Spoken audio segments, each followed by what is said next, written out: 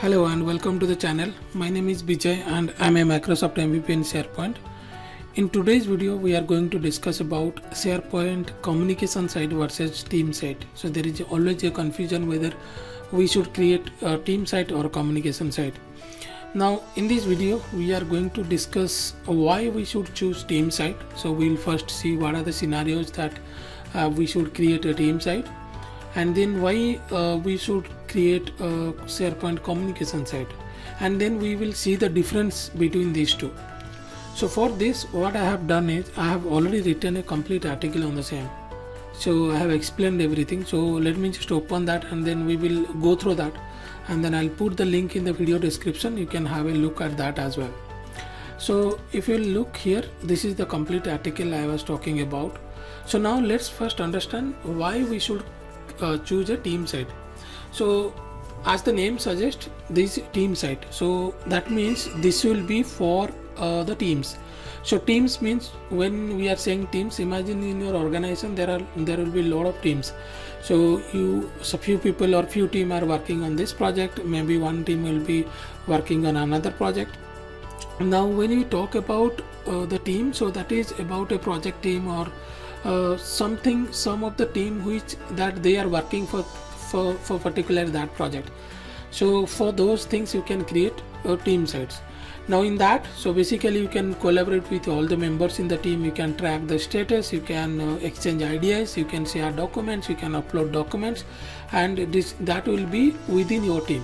Now let me give you another example. For example, let's say there is a development team, and in that development team you are having development on Python, you are having development on SharePoint, you are having development in Azure.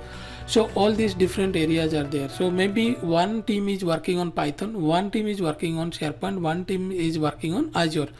Now you can create 3 separate sites for them, team sites, so that your documents related to your SharePoint should be there in one place or in one site, and then only who are responsible or who are working in that particular project, then they should be able to access it. So same way with for Python as well as for your other team like your Azure. So that based on that you can basically create team sites. So based on your user permission, so in this a particular in a team site, everyone will have the edit or view document. So that means anyone can update the document, anyone can share with others, so if they want. So that is what is the purpose of the team site. But in those cases, if you'll see, it will not be available for other users who are not part of that team. So that's how we restrict it, or we can only give access to that particular member. So in this case, your team members will be able to collaborate with each other. Now in a mid or in a large size companies, let's say you are having an organization having 500 people or 5,000 people. So in those cases, you will see that in your Office 365 tenant or your Microsoft 365 tenant, if you open your SharePoint, you might see there are a lot of team sites. Why? Because imagine if you have 500 people are working in a company, so how many teams will be there, how many projects will be running. So in all those cases, you have to create separate sites for them, so that you don't want one team will access the information of or the documents of another team which they are not supposed to. So in this case, you can secure your project information from other team members. And also to manage the sites, let's say in your company there are let's say 50 team sites you have created. Now 50 team sites you will assign to maybe 50 different site owners who will be responsible for that. Let's say in their team, if someone is joining, if someone is leaving the organization, then they will be responsible for adding the permission or to share the site with them, or they will see what permission they want and then they will give that. So this way you can manage all your team sites. Your site owners will be able to manage it, and all your members will have access to the site. So based on that, you can decide what access you want to give, so you can give that. At the same time, also Microsoft allows you to share with external users. Now I have written an article on that. You can see here how we can enable, how we can do that. But just to quickly tell, you should not enable external user access like this on the same site. The best practices is, if you really want your external users to see this information or the documents, then better is you create a separate site collection and use, or the site, and you share with them. Because here, if knowingly or unknowingly someone, let's say, share a document library where your confidential documents are there, or your client information are there, then that is not good for your client or your reputation. So there will be a problem on that. So make sure that you should not you should not enable external sharing over there. If information is, you want it to be secure, or you want it to be within your organization. And let's see few examples or the scenarios where you should go for a team site. Now let's say you have departments, you have HR, you have finance, you have IT, you have marketing. So for all of them, you can create different site collection or the sites. You should not, when I'm saying site, means I'm talking about the team site, because you want your marketing people should see only your marketing data. You don't want they should have access to the finance data. So that way you can create a team site so that only your team members will be able to access it. That's one scenario. And maybe let's say your team is very big, or it's a very global organization. In that case, maybe for your HR team, you can create separate team sites. For your, let's say, HR USA, Canada, or UK, you can create 3 different sites and team sites, and then you can so that you can restrict or you can only that site will be available to people who are sitting in the USA, those HR people. So that way you can think of. And another one is the projects. Let's say you are an IT company or some that you are providing services. You might have 15, 20, 30 projects must have been running in your organization.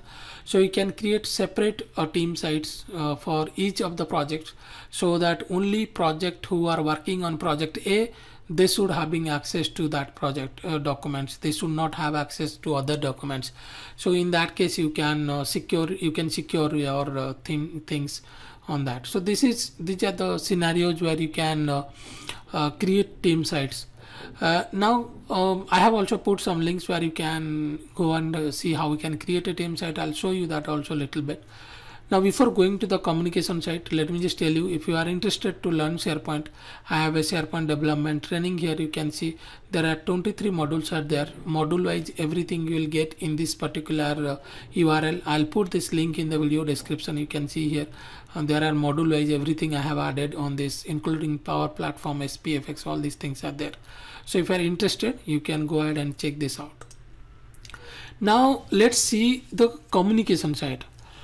Now when we require to create a communication site, so communication site where you want to share information with your entire organization, with a large audience. Let's say, for example, your IT team, let's say people are joining, they will ask for laptop and all these things. So maybe your IT team will say that we want to share this information, that this has been changed, or this policy has been added. Or maybe your HR people, let's say they want to communicate something, let's say some HR policies they are going to introduce.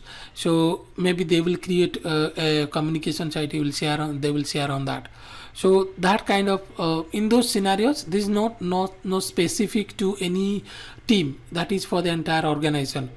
Now in this case, if you can see here, if you want to showcase something, let's say you are a product company, you are releasing a product, so maybe for a demo you want to showcase something, so you can create a site for that, communication site. So, or if you want to share some news about your CEO, about your company performance, maybe for those reasons you can create a communication site where you want to share with a large audience rather than a particular team. So ideal scenario, if you want to share your corporate news, events, those things, then you can create a communication site.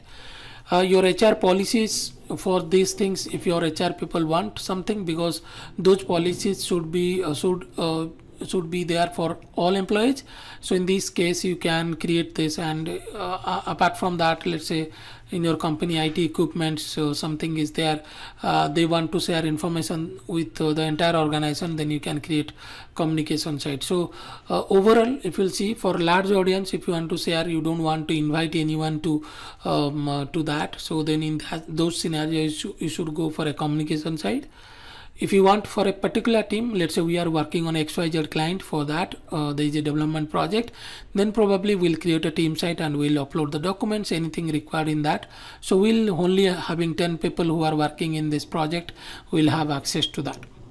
Now let's see a couple of differences on that. So the team site, I will also show you for how we can create a team site or communication site and what are the options are appearing. I'll show you that. But before that, you can see here this team site, it's specific to a particular team or a workbook, where your communication sites are for the entire organization. Okay, and in this case all members will have create or edit permission to the content. But here if you'll see, a few people will update the information or publish the information, and it will be available to a large audience. So that is what the consumer base is very much here, rather than the user who will create the content. And another major difference is, when you will create a team site, it is by default private. So if you want to invite someone, then you have to give access to that particular site. But in this case, communication site, it is public. So once you publish the content, that will be available to all the users. There is no restriction on that on your organization, obviously. And then when you will create a team site, you will work with Office 365 groups. You can also use SharePoint groups, but it will create behind the scene, it will create Office 365 group. But for communication site, you will have only SharePoint groups. And by default, external sharing is enabled in SharePoint team site, but you can disable it. You can disable it at the site level, in your organization level also you can disable it. And in communication site, it is by default disabled. Only it will be available within your organization. But again, you can also enable the external sharing for the communication site at if you are a SharePoint admin. And also there is one more difference. By default, when you will create a team site, there will be left navigation. So typical team site, it will be having a left navigation. Let me just open it one here. I will just show you. So if you will see here now, let's say this is a site here. So this is, you can see here the left navigation is there. So in case of a communication site, your top link will be there, top navigation. And you can create subsite in team site, but there is no concept of subsite in the communication site. Another one is, when you will create a team site, you will get some other things, like you will get a share calendar, you will get a Office 365 group email address, you will get a OneNote notebook, you will get a shared mailbox, you will get if you have, while creating, if you want, you can also connect to a Microsoft Teams, so that you can see, if you open the Microsoft Teams, you will see a team created over there. But in communication site, you will get just only a SharePoint site on that. So this is the difference between a SharePoint communication site and a team site. So in the admin center, creating the steps are very simple. You can go over create, and then you have two options, team site and communication site. If you will click on team site, you can see here there is a site name, group owner, who will be the group owner, and then the email address, the language, and then I was talking about. So you can see here, by default it is private, but if you want, you can make this as a public as well. So once you make it public, so anyone can access it. So that you have to understand. So if you are really wants to create a for a particular team, then you should not create as public. It should be always private. And then have some description, time zone and size. So once you click on next, then it will ask you to add additional owners, members who wants to be a part of this. But if you select public, then it will not ask. So that's what is about the team site, which is a group connected team site. So behind the scene, there will be a group will be created. Now the other one is, if you will try to create a communication site, I'll select a communication site here. You can see on this site name, first of all you have to choose this topic, showcase and blank. So topic, you can see here the preview. Similarly, if you show a showcase, it will come like this. If you select a blank, you can see like this. So only thing is the design is there, even if you can create a blank, you can add then the web parts, so you can make like this. But in this case, if you'll see here, there is no security things. It is not asking whether it is private or public. You can simply give the site name, owner, the language, and then choose the time zone description. It is not asking you on other things like privacy, or it will not ask you to add members, those things, because this is a communication site and by default everyone will having access to that. So this is how you can also create team site or communication site. This is what a team site looks like. Let me just open a communication site. I will show you how a communication site looks like. So I just created a communication site as TS info, and you can see here, this is how a communication site looks like. This is, you can see here, top link navigation. There is no left navigation here, so you will see the top navigation in this case.